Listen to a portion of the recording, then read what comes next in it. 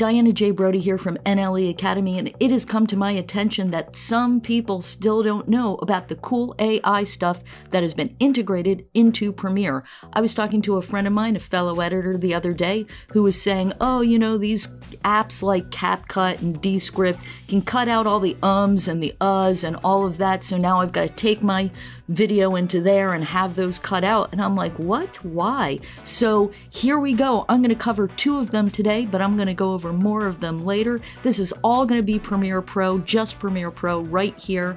Let's go over some cool AI stuff that you can do in Premiere Pro right now.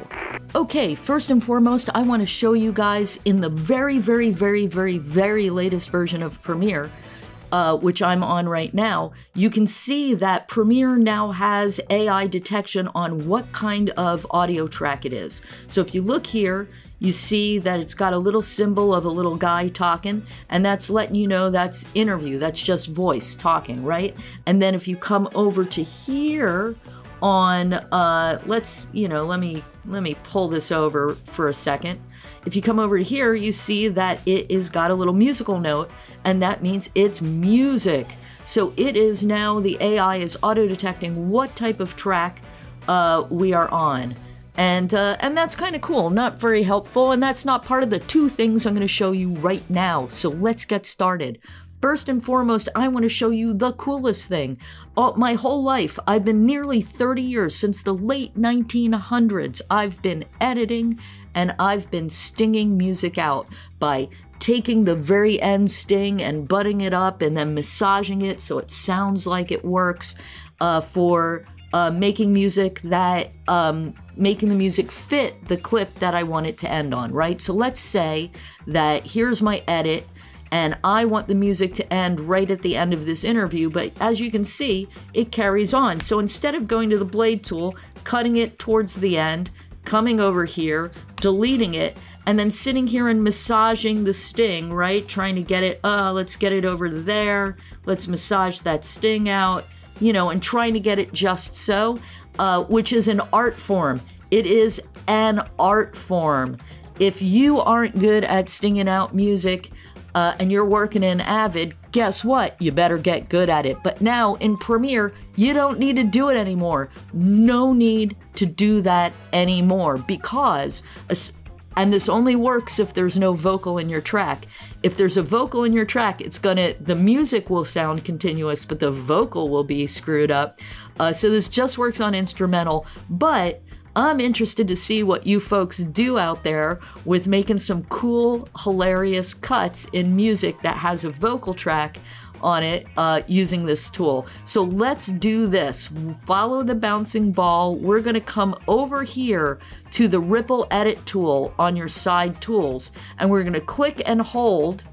And then all the way at the bottom is the Remix tool. The Remix tool. We're going to come over here to the Remix tool, and we're going to cut on the end, right on the edge, right on the last edge. And you see how it lights up red. Now we're going to slide it all the way to the end of the cut. Now it's going to do its little clip analysis. It does not take that long. And it's almost done. Here we go. Boom. Now look what's happened. Now look, so it's, you know, it's not an exact science quite yet, and it extended to over there, but you know what, if I have another clip coming in and I want it, the denouement of the song, if you will, and I think you might, come out under the next clip, that will work, or I can do it all over again. But if you notice, now I've got these jaggedy lines right here. All these jaggedy lines. Those jaggedy lines are where the AI has cut the song. Listen to how flawless. Unbelievable. Here we go. Listen to these.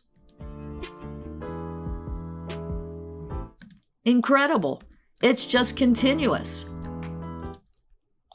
Here it is. And here's the last one.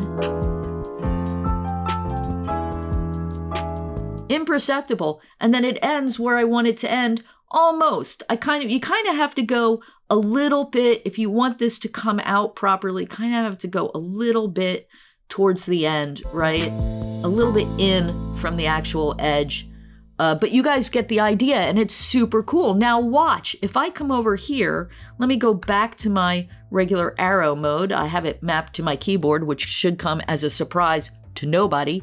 And you come over here and you click on this and you hit match frame, which is on F for me, match frame on F, which is, I think, native there. Look what happens. It calls up the cut that already has all the AI cuts in it. If you want to get back to the original, let's say we want to do it all over again, you can do reveal in project, right? For me, F is match frame, Shift F is reveal in project. Then I can double click on the clip, which is in a bin off to my secondary monitor. And then here is the actual song all over again. So that's tool number one, AI tool number one. It's super cool. Play around with it. Just to review, you want to come up here to what's normally the ripple edit tool and go all the way down to the remix tool. I have a feeling they may just put that all by itself on the side right here, because that's a thing that you shouldn't have hidden. That should be right there because so useful. Okay, number two, AI tool number two. You don't need to go into Descript. By the way, Descript is for sure not paying me to mention the name of their app, and I'm telling you not to use their app. Although you could use their app, and I have used Descript actually to get the eye line when I've got a corporate video and they're reading from a script. I can run it through Descript and it'll move the eyes up so it's going center, right? So it looks like they're looking right at the camera. Here's the thing, I bet you right now, $1 American that Premiere is going to eventually have that in Premiere. They're going to have that functionality. No doubt. I have no doubt about that. I have no evidence to back that up. It's just a feeling. It's inside, man. It's coming from inside. But one of the things that people are talking a lot about using Descript for is they're talking a lot about it to use so that they can cut out all the uhs and the ums, kind of like what I just did there. So here's my interview with my cousin, right? I can come up to text, and right here in this little guy, if you click on that guy, you can say filler words or pauses, or you can search for things, right? So we're going to use, just for today, the AI integration of cutting out filler words and or pauses. So let's do filler words. If we do click on that, see where it says filler all over the place, right? Where maybe he's saying like or all over the place. If I click on one of them and I click on delete, then you can choose to extract it where it ripple closes, you know, it's a ripple delete, right? It will take it out and close the gap, or you can do it as a lift, which I prefer personally because I want to get the timing right. If I'm cutting out I don't want those two words butted up against each other too closely. I want it to still sound natural. I'm obviously going to put B-roll over it when I take all this stuff out. But I like to choose how big that gap is. I'm not a content creator where I'm going through and making a whole bunch of jump cuts and I'm never covering it with B-roll, or I'm covering it with just a little piece of B-roll that only hangs out for like 1 second and then going back to the choppy edit. I don't know, content creators need to step up their game. I'm gonna do a whole series on that because, as you can tell, it's bugging me. So let's come over here to filler. We hit delete. I'm going to choose lift just because I think it's a better visual, but I'll show you the other in 1 second. And we're going to come over to, we can delete just this one filler word, or we can delete them all the ones that it found. Here we go, delete. Now look at what we got here. And it left this gap. It left the gap where the filler word used to be, and it cut it all out. Boom, automatically. No need to use CapCut. No need to go into Descript. We can do everything here in Premiere, and we can do it just as well. Right now, I'm going to hit undo. I'm going to undo that. I'm going to come back up to this weird little icon. Don't know what that icon's called. The little funnel icon. And instead of filler words, let's do pauses. Now you see these 3 dots, which you should be used to seeing in your script anyway, because these have been there for a long, long time. But now you can click on any one of them, click delete, And let's we'll do an extract on this one, and we'll say delete all. We're going to delete all the pauses. My cousin does have a tendency to pause and think about things, which I like. Thoughtful interview. Hit delete all.